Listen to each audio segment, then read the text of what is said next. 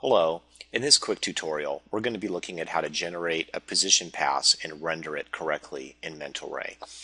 So, with the position pass, you can do a variety of things. If you have Nuke, you can use actually a point visualizer to visualize the points in space, so that you can actually use it kind of like as a guide for 3D placement in your 3D compositing. If you want to know, for instance, like where a 2D sign or a 3D sign within Nuke would want to go, you can use the positions pass to kind of generate a point cloud within Nuke, and we'll be looking at that.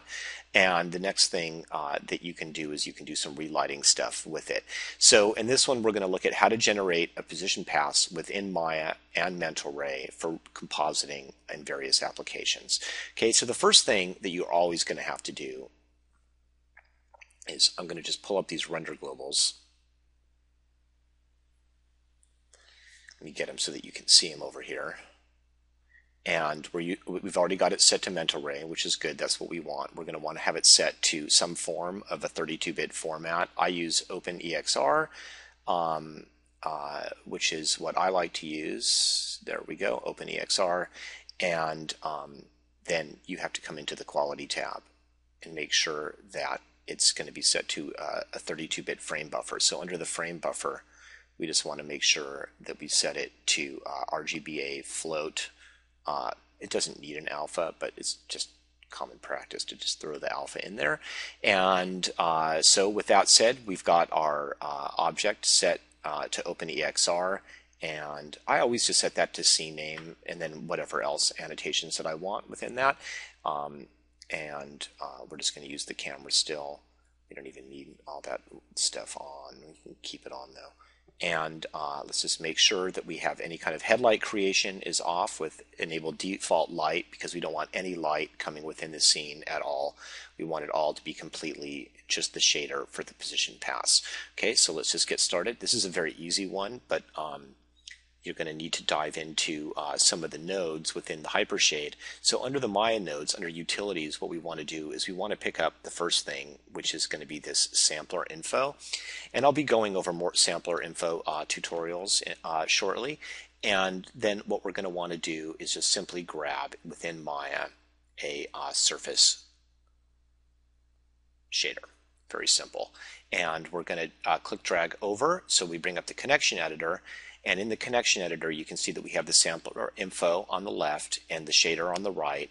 And we're just going to want to go to Out Color. And under Point World, we're just going to simply start connecting our connections. And you can see that it automatically becomes red. And so now we've got the point position world X into R, Y green, Z blue. And you can see that our shader has updated with these color patterns that are generated from the point position world. So let's just take a look at what that looks like. So I'm going to just kind of come in here to the perspective view really quick. I'm going to turn off everything except for polygons. So we only have polygons in the scene. I'm going to select everything, and I'm going to go assign material to selection. Let's come back to our camera still, and let's pull up the render view, and let's snap off a render. Oh, let me make sure, just because I'm not sure what my rendering arm, make sure there's no final gather, no global illumination. For this one, we can just set our quality to a 2 for right now. Box, let's just put that at Gaussian, and that should be fine for this render. So let's just snap off a render. I'm just going to go to render, camera still, and here we go. So there you go. Now, it looks a little funky in the Maya viewport, and that's really just simply because the Maya viewport's not going to be able to take that transcoded 32-bit image data and display it correctly. But the image is there, the information is there. This is a correct looking position pass, and you can use that information in a program like Nuke. So we're just going to bring in a read node. And we're just going to look at the values for right now. Let me just make sure that this is, let's do this like this. Let's make sure that the project is set. And I'm going to just set my project, always a good thing to do, by the way. I'm going to set it to there. And I'm going to come back here. I'm going to snap off another render to make sure that it goes into the correct images directory in the temp folder, so that now if I bring back up Nuke and type in read, or just hit R for the read node, I'm going to come into my project directory here. Mental Ray Tutorials, images, it's going to be under temp, and there we go. I'm going to hit open, display that in the viewport, and you can see that we have all of these numbers. A lot of them are over 1, and that's because it's a 32-bit image with unnormalized values. We have some, looks like we have some negative values as well. Those are going to be going in the negative Z, and there you go. We have a position pass right out of Maya coming into Nuke. Now that we've seen the position pass and seen what it looks like in Nuke, let's see what it looks like when we do a few things to it. So what I've done here is I've just rendered an image of that scene that we used to generate our position pass. And now let's take a look at both of them together in Nuke. So I'm just going to pull up Nuke here to a new scene, and I'm going to pull up my two stills here. So we have the position pass and the lighting and shading pass. I'm going to drop those into Nuke. There we go. We have our position pass and we have our rendered pass. We can see that the render pass is coming in a little bit bright. It's because it's defaulting to a linear color space. But you don't want to just change it here to make it look correct. Just in case you don't know that, what you're going to want to do is actually just hit the tab key and type in color. And we want a color, the node we want is color space. Color space. So if we hit return, it generates a color space node. I'm just going to drag, and this one we want to keep linear.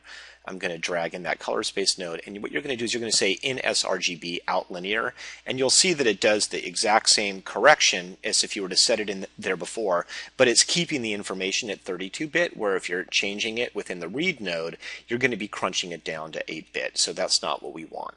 Okay, so the next thing that you're going to want to do, and you're going to want to make sure, is that here under the plugins node, all plugins, you want to make sure that you hit update, and that's going to release some plugins that were not necessarily available to you right when you first started within Nuke. So with that, let's just hit the tab key and let's type in position, and the one that we're going to want is position to points, and it's got two inputs, one for the XYZ coordinates, one for the color coordinates. So let's just pipe the color into the color space node, the XYZ to the position node, and let's hit 1. View that. It'll take a second there.